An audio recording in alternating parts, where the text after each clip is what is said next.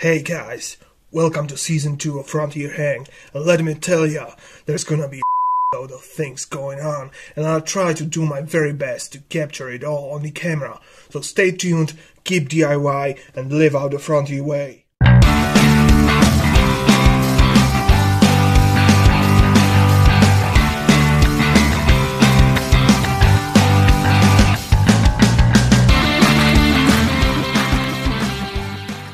But first, heater that caught on fire. Now, literally, it caught on fire yesterday, and you might remember this another fella here on which I repaired the switch. And this is the second heater, and just yesterday it caught on fire. So we're going to disassemble it and let's see what exactly caught fire in there. So you might remember that when I was disassembling the other heater, I talked about the similarities between those heaters. So again, just doing that, pulling the undercarriage off. But this heater is slightly more complicated because the U-piece or U-bolt isn't connected directly to the undercarriage. At first it's mounted to a piece of sheet metal and then another set of nuts connected to the undercarriage itself. Then we have the electronics cover, the front panel, which is held by a set of screws. In this case, I believe these are just 2. I'm not sure how it is on the other side. But before I start disassembling, I'll reattach the undercarriage so that the thing can stand up on its own. So now the screws, again self-tapping screws.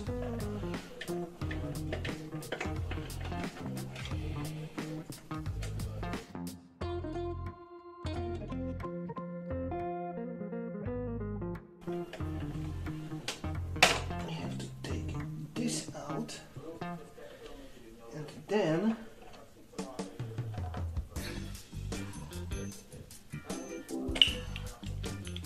these 2 knobs.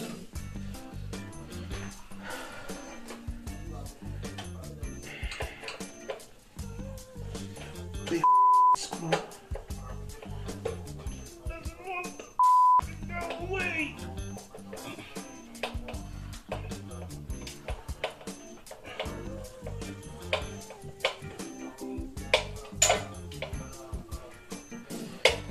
Get the fuck off.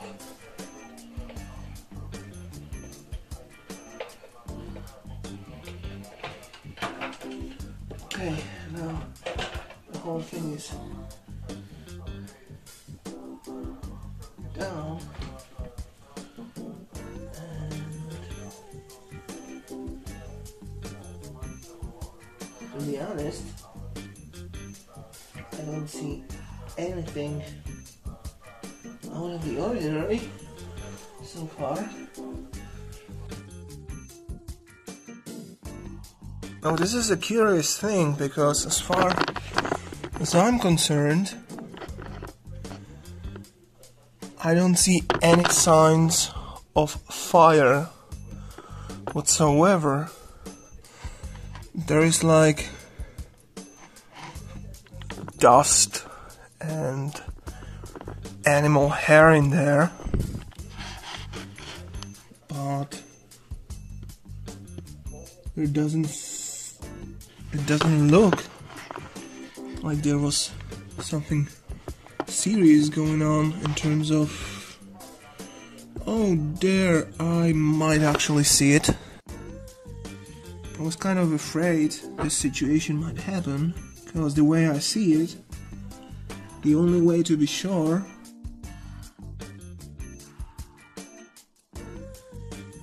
is to test it without the cover. We'll try to reenact the circumstances and we'll see if anything goes burning.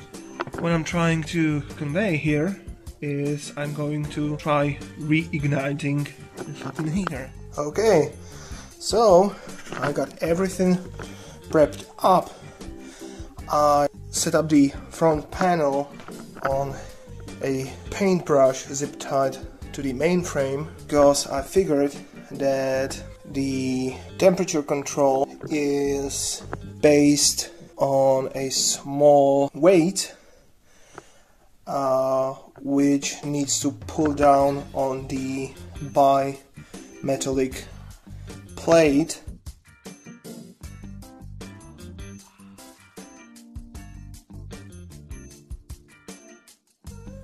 So if the panel was just laying on the ground, it wouldn't work. So I had to do it this way, and I've also prepared an old baking tray so that if anything catches fire, it doesn't ignite the carpet. Hopefully the controls are turned to maximum power, and we'll try to literally ignite it again. We'll just put it into the socket. Let's not forget safety. Hello. Fire and explosion in 3, 2, 1.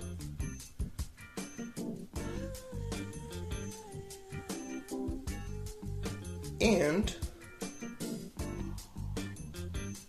so far nothing happened. The indicator light hasn't come on. I can tell it's dead. I'm really thinking now, and I think that if we put an ohm meter between leads down there that lead to the heating element, we should be able to determine whether they are intact, and I have the feeling as if though they just blew out. Everything is disconnected now. One more thing to try out, because I highly doubt that both heating elements would go off at the same time. So as of now, both of them are switched. So let's try to plug it in and turn off the first element and the second. If I'm not mistaken, then the heating elements should have some electrical resistance, but the resistance shouldn't be infinite and it shouldn't be zero. So anything in between 0 and infinity means that the heating element is alright. Okay, so let me check the blue wire, the blue cable, that's the neutral, and then you have red and white wire, which are the phase voltage, and by turning the knob you either send voltage to first, second, or both at the same time, and thus you either have 500, 1000 and together 1500. So theoretically between the blue one and white one, and between the blue one and the red one, there should be something between 0 and infinity. So let's check the red one.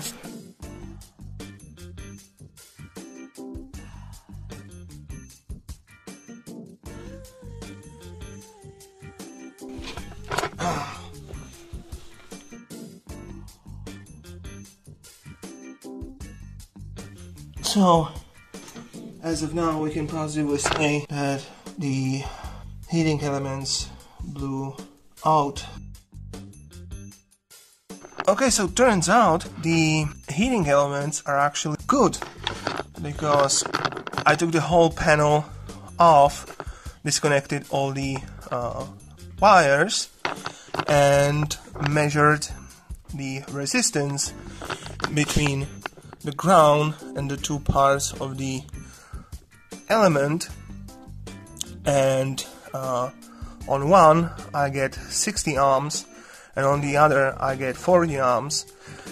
And if you do your math, then you will know that if this heating element is supposed to have is rated for 2000 watts, then the total resistance of these two heating elements in parallel should be about 23 or 26 ohms,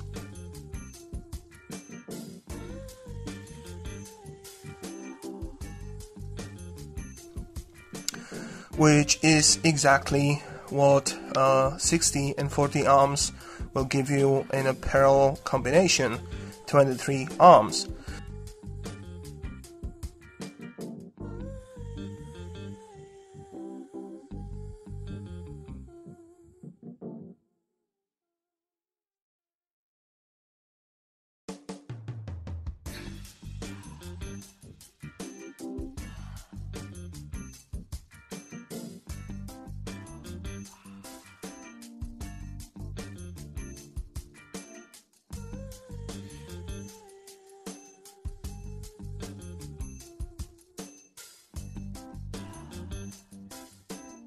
So the heating element is actually good, and so I was like, okay, so what could have gone wrong?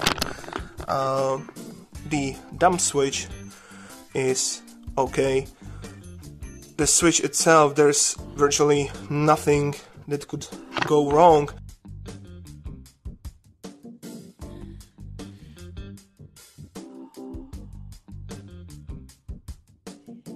Unless you could see some melted plastic or something like that, which I cannot. The thermostat works good, because if you turn it, you can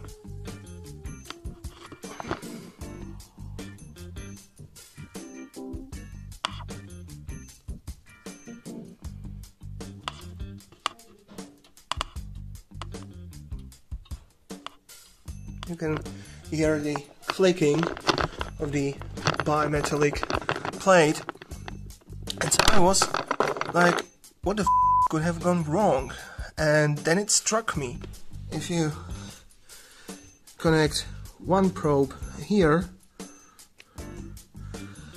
and you take the other probe and touch the terminals, you get 0.6 ohm. That's the resistance of the wire in the cable. On the second terminal you get 60. That's the second heating element running in series with all of that.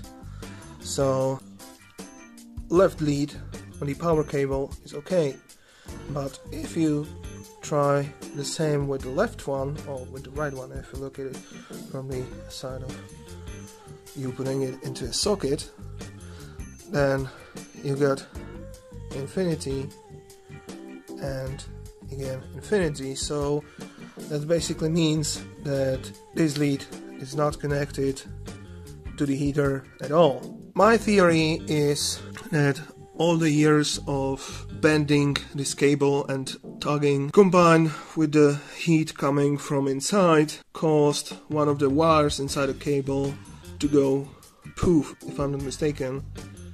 A simple rewiring of the power cable should do the trick. And here goes the culprit.